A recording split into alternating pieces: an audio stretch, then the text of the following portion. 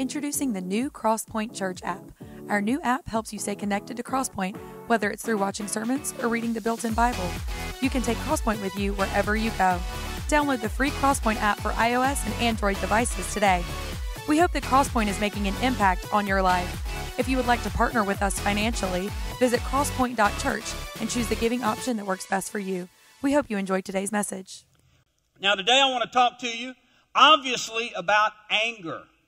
And since I'm preaching about anger, I try to do this about once a year. And since I'm preaching about anger, and I knew I was talking about anger, the devil has tried all week long to make me angry.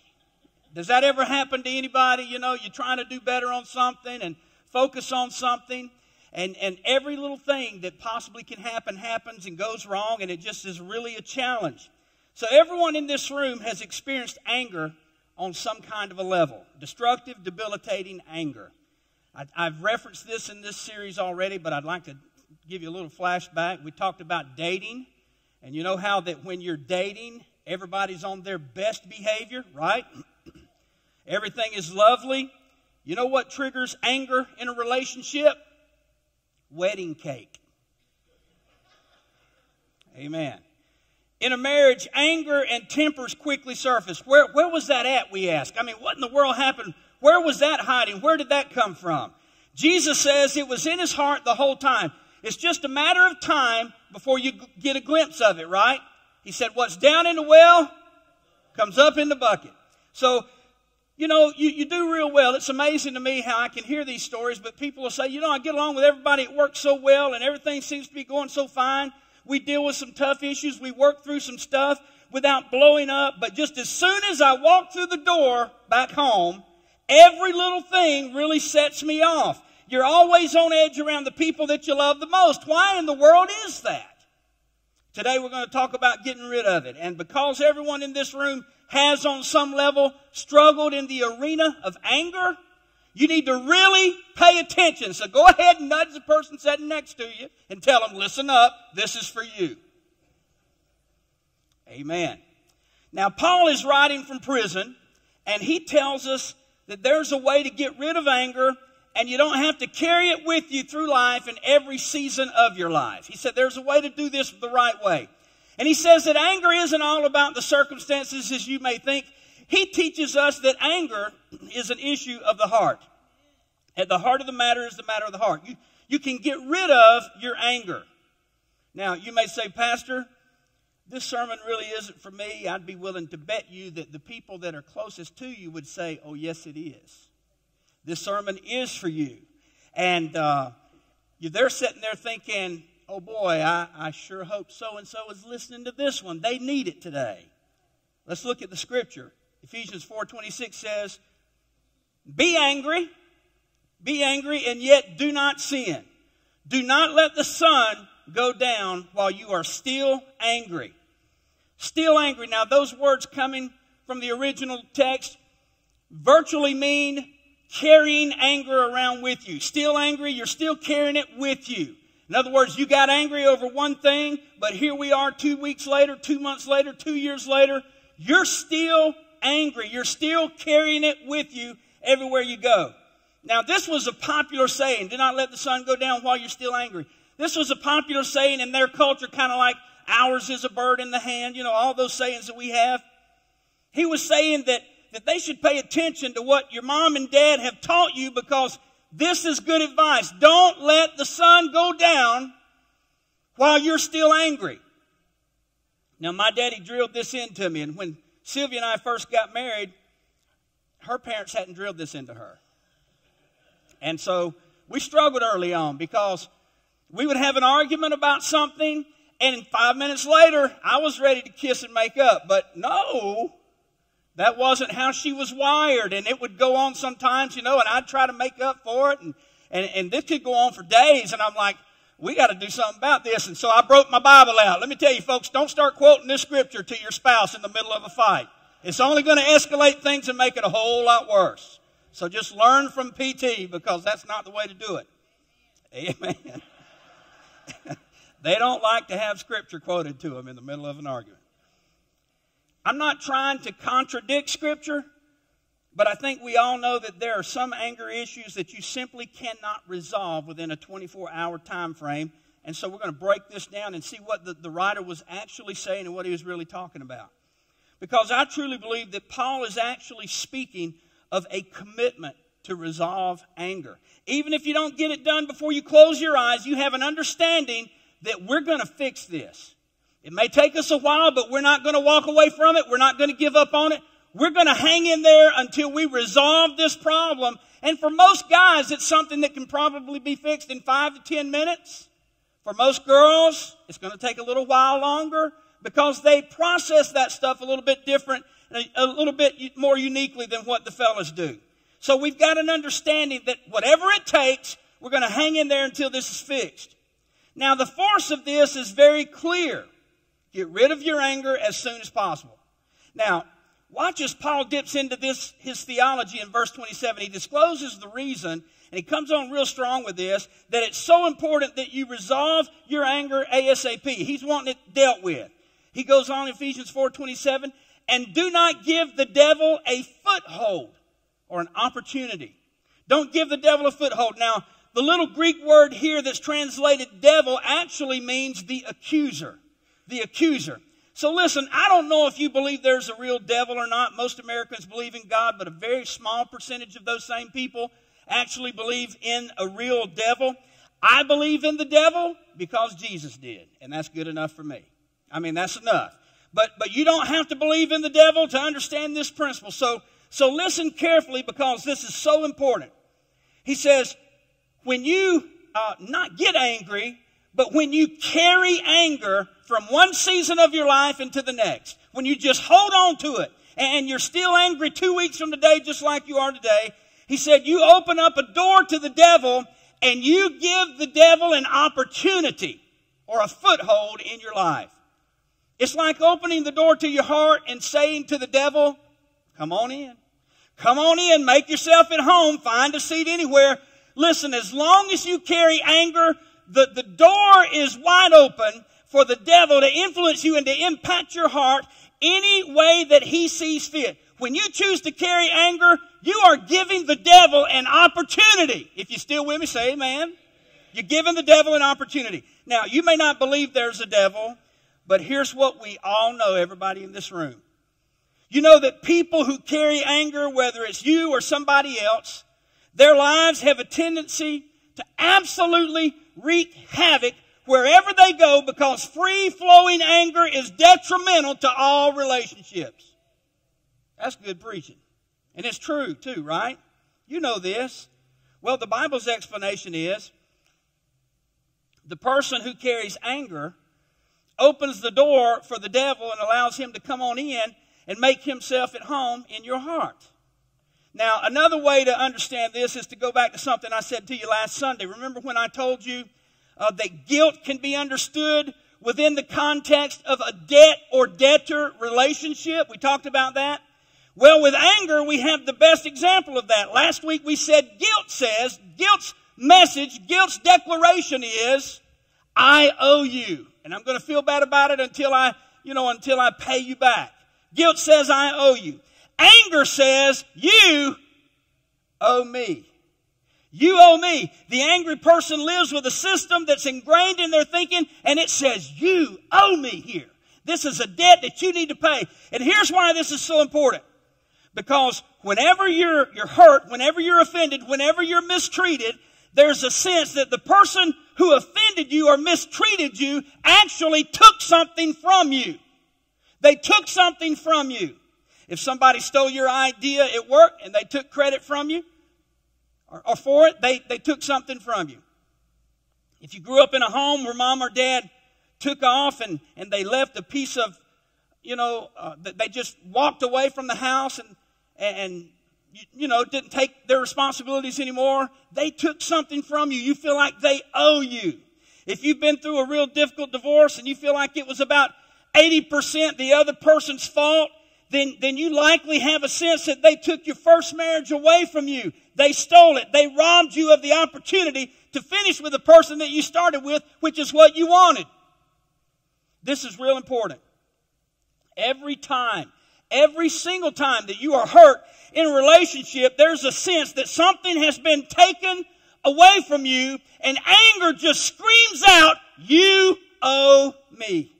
You owe me, and you're always going to owe me. And anger is like a bookkeeper, man. I'm not going to close this account until you pay me what you owe me. And as long as that account is open, you're going to be carrying that anger around with you everywhere you go. Now listen, the worst thing that you and I can do to ourselves is to allow the sun to go down, not on a day of your anger or a moment of your anger, but on a season of your life. On a season of your life, and to carry the anger that was created in one season of my life into the next season of my life. Whenever you carry anger with you from one season of your life into a new season of your life, you run the risk of self-destruction. I get so worried about people who they have a bad relationship and a marriage ends and he was abusive or she run around or whatever the reason was. And they separate. And you know, in North Carolina, you got to wait a year before you can have a divorce. And I get so worried about people who never go to counseling, who never talk to a pastor or a professional counselor. And all of a sudden, 2 months after they moved out, somebody else has moved in. And I'm like, what the heck is wrong with you? You've not dealt with any of your issues, and you're going to take all this junk into your next relationship. You need that year that North Carolina requires, folks. You need that year to just cool off so you don't take this into the next season of your life. People don't like that kind of preaching, but I'm good at it anyway. Amen. You need to chill on some of this stuff and slow this train down, because you're blaming 80% of it on him or on her. And next thing you know, you got Billy Bob in the house with you, and 3 months the news wore off, and you're doing the same thing with him that you did with the one before him. There's a problem there. You're carrying your anger from one season of your life into the next season of your life. And when you do that, there's going to be a problem. Here's why. Because when the sun sets on a season of your life, that is your moving from one season to the next, and you've not resolved your anger issues. Once you move to the next season, it's very easy to lose sight of the original source that caused you all that pain. Man, I got counselors in this church, and they're not in this service to give me some support. But I'm telling you the truth. It's very easy to lose sight of the source of your original hurt. All of a sudden, you're in a new season of your life, and people around you just make you mad. Anybody know what I'm talking about? Amen. And the next thing you know, everybody around you is walking on eggshells whenever they get close to you, because they've already been warned. And before you know it, nobody wants to get close to you anymore. Nobody wants to deal with it. It becomes a major problem. Listen to me. When you carry anger from one season of your life into the next, it's so easy to lose sight of the original source of why you are angry in the first place.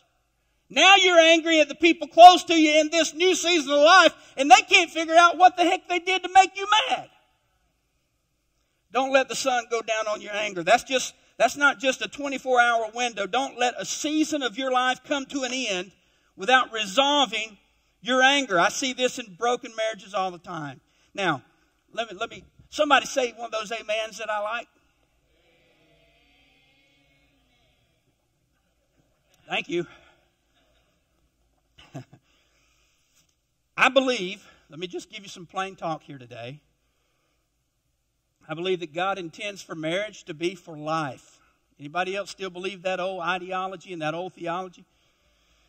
But over the last 32 years of my ministry, I've had some couples to walk out of my office, and they just didn't make it. Despite our very best efforts to try to help them hold it together, they just didn't make it. And I knew not only did their marriage not survive, their rage and their anger, they weren't able to get past that. The next season of their lives wasn't going to survive it either, because they let the sun set on it. Now, let me talk to those of you who are not married in the room and give those who are a little bit of a break, okay? So you listen very carefully, especially if you are engaged or dating an angry person.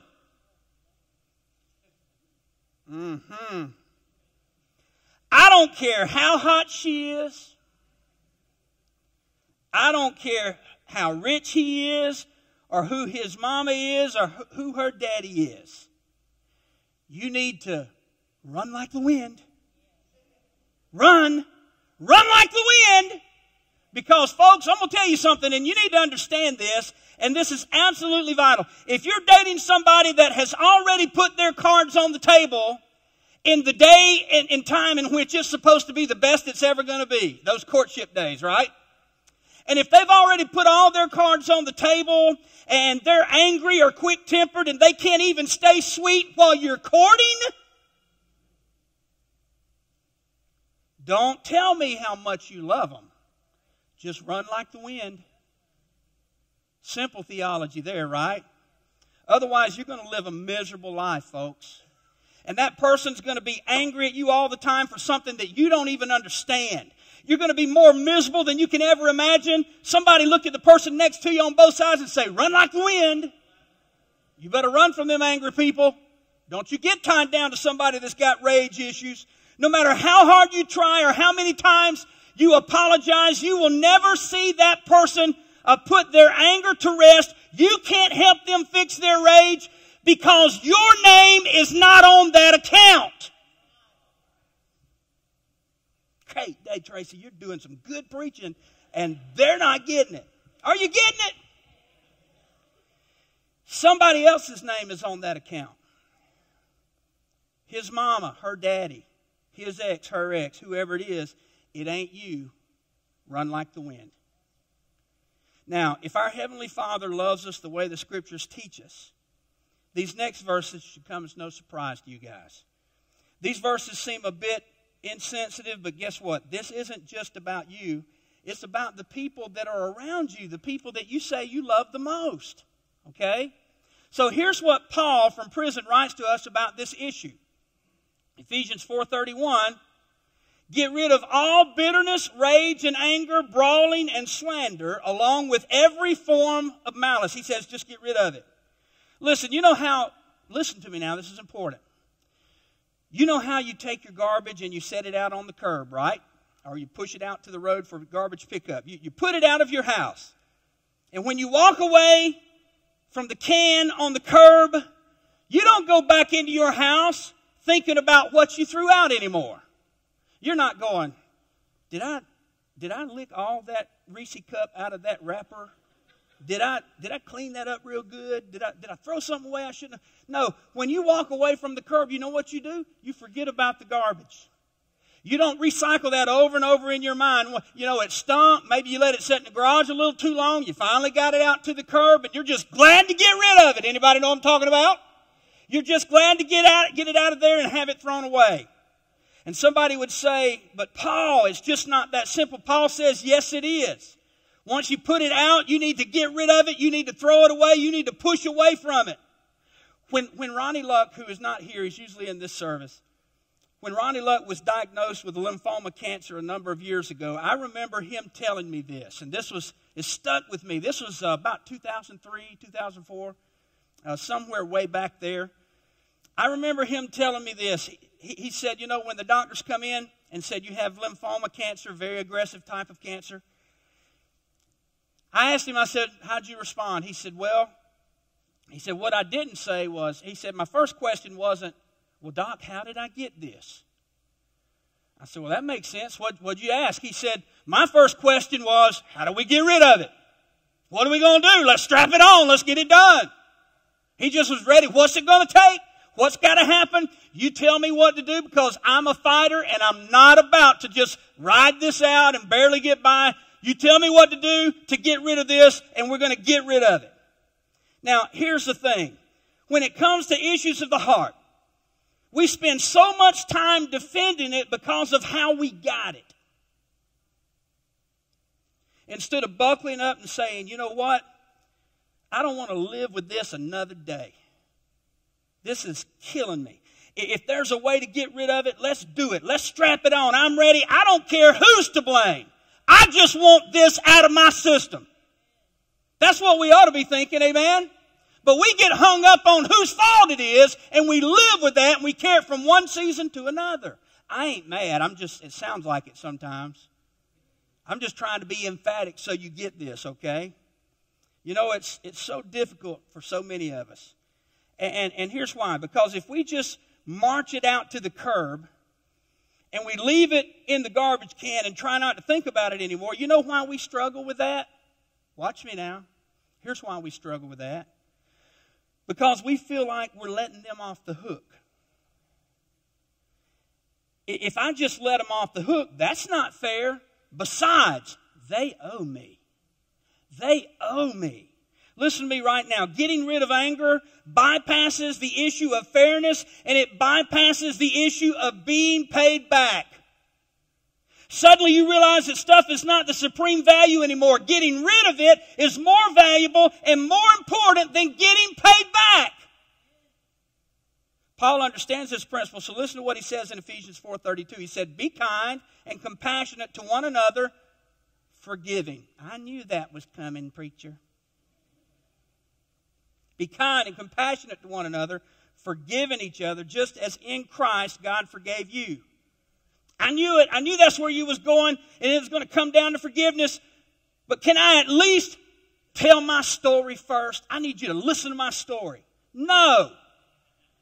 No, you can't. But I was a victim. Yeah, I know.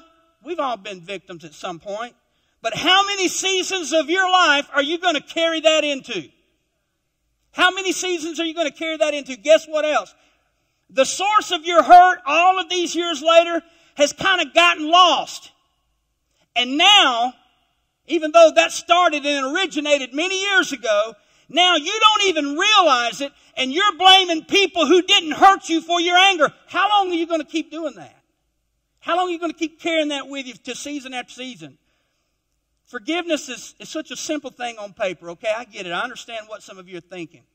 It's a simple thing to stand up here and preach. In fact, it goes back to the debtor thing. Do you know what it means to forgive? It simply means to cancel a debt. It simply means to cancel a debt. You decide, okay, according to the records, you owe me. I'm canceling that debt so you don't owe me anymore. Not because you paid me back. Not because you made it right. I'm deciding right now, debt canceled. You don't owe me anymore. Forgiveness closes the door to the accuser. Forgiveness breaks the power of anger. It is the only thing that will. It's the only thing that does. Hey, listen, in my business, I've heard all the horror stories. I've heard all of them. I've sat with the families who've told me stuff, and I wanted to, look, I keep telling you guys, I'm not a great counselor. We got great counselors in our church. I get so emotionally connected to your story.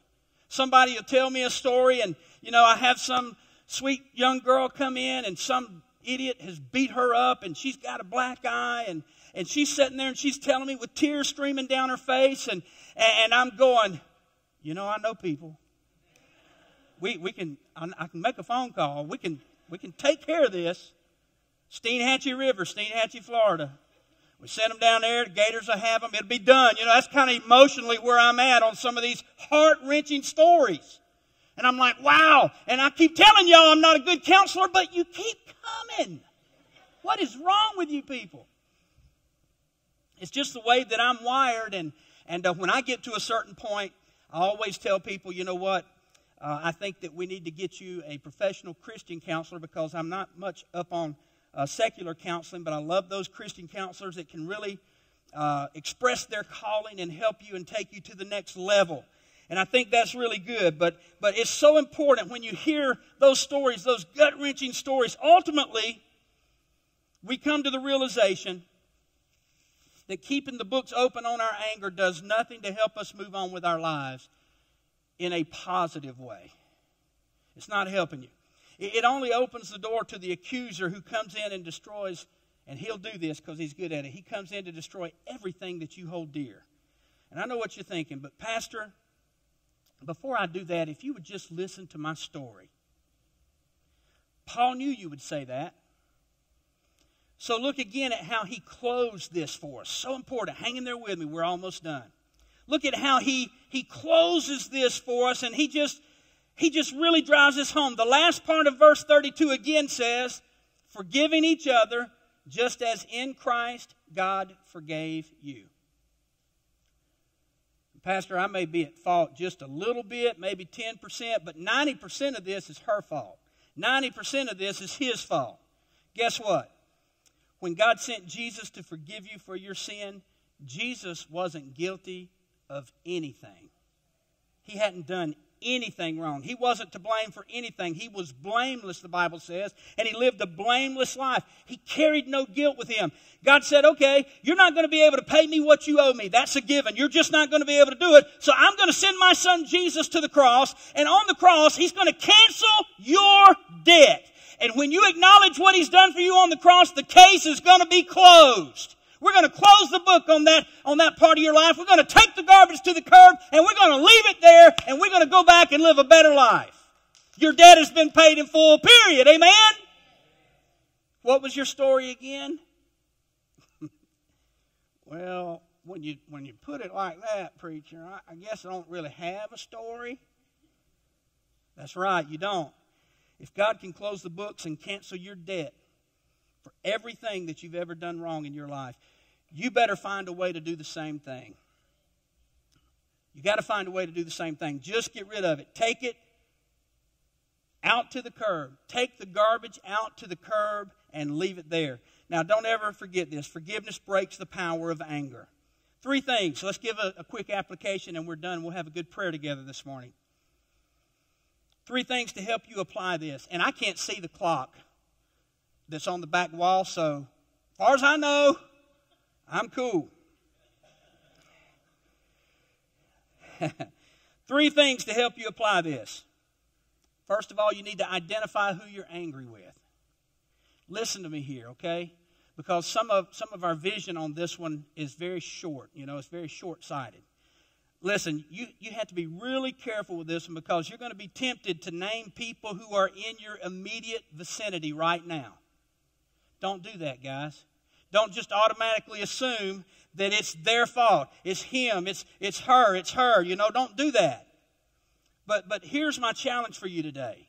This is good, great application, and you need to write it down.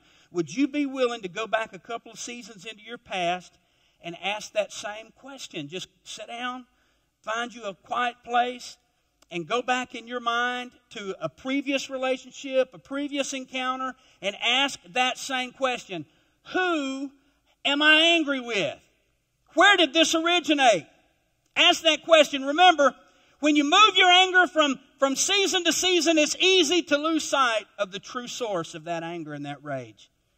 You need to spend some time figuring out who you're really angry with. Just do it. Because I'm gathering this. I mean, I'm just kind of deducting this from who we are. You're really not mad because he didn't put the toilet seat back down. It's not him that you just went nuts. And you're really not that angry because she didn't put the cap back on the toothpaste. There's a deeper source here and there's a deeper problem. And you're going, I don't understand. All these little things just set me off. You've got an issue that you need to go back and you need to deal with.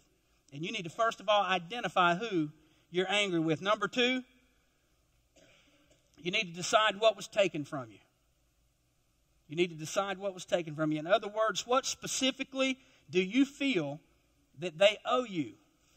What do you feel they owe you? You see, you can't cancel a debt until you figure out what's owed to you, right?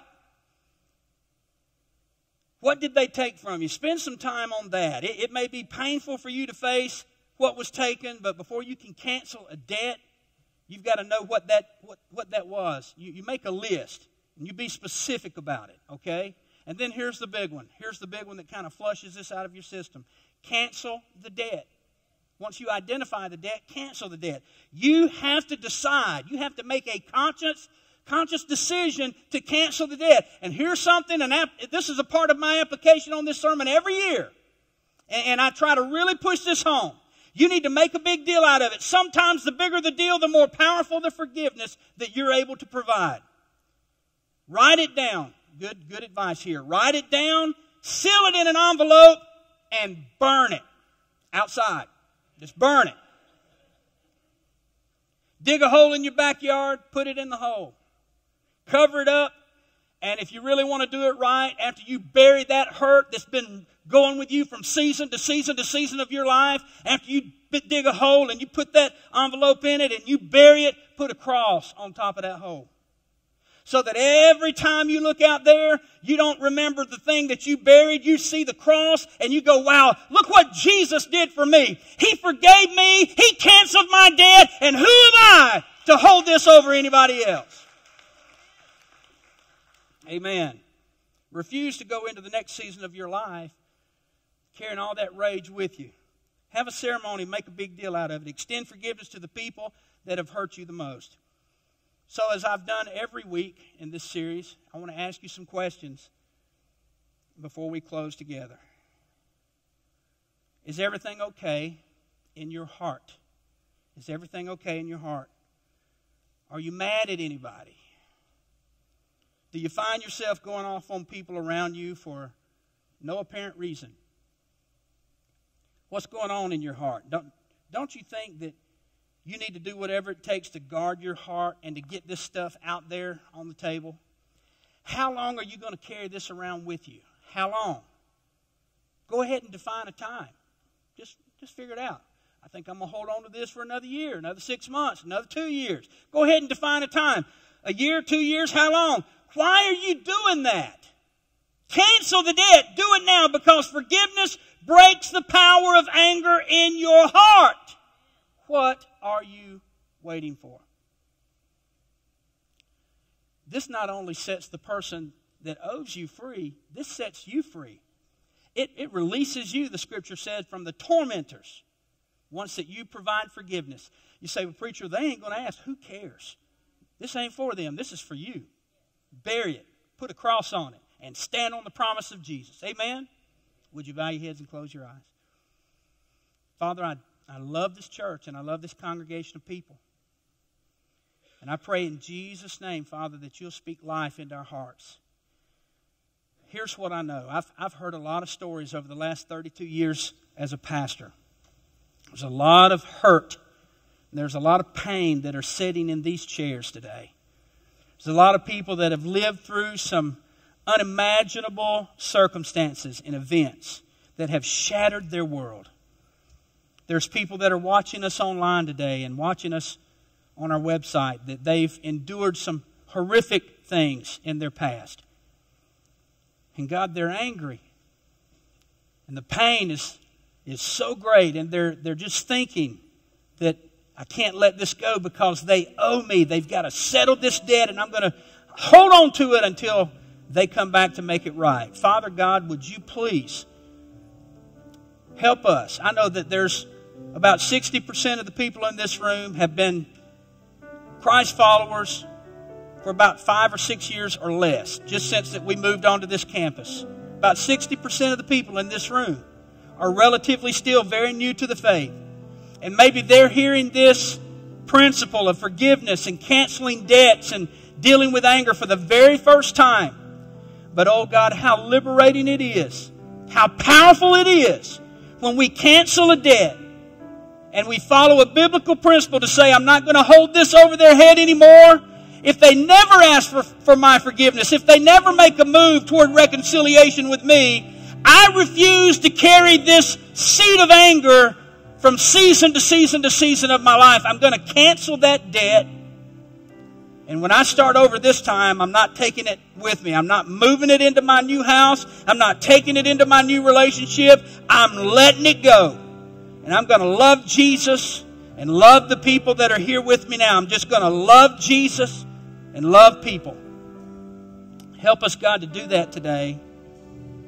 In Jesus' name, because anger is like a chain that has weighed us so heavy down. It's like a chain that the devil wraps around our neck and around our arms and legs, and then he tosses us into the ocean, and we fight for survival. And all we got to do to break those chains, all we have to do is experience forgiveness and grant forgiveness. Cancel the debt. Father, break some chains in this room today, and we'll give you the praise for it in Jesus' name.